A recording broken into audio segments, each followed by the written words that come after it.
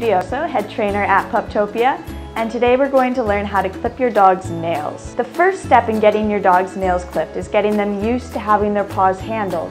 Gently reach for your dog's paw and then give a treat. We want our dog to be used to this and not to pull away. Whatever tool you're using, you want your dog to be used to the sight and the sound that it makes. Gently take hold of your dog's paw, bring the tool up to their paw, then end.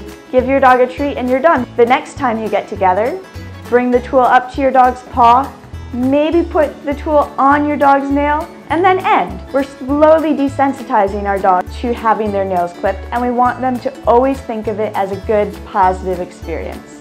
Eventually, you'll be able to clip each of your dog's nails before ending and giving them their treat. Now you know how to clip your dog's nails. Bye!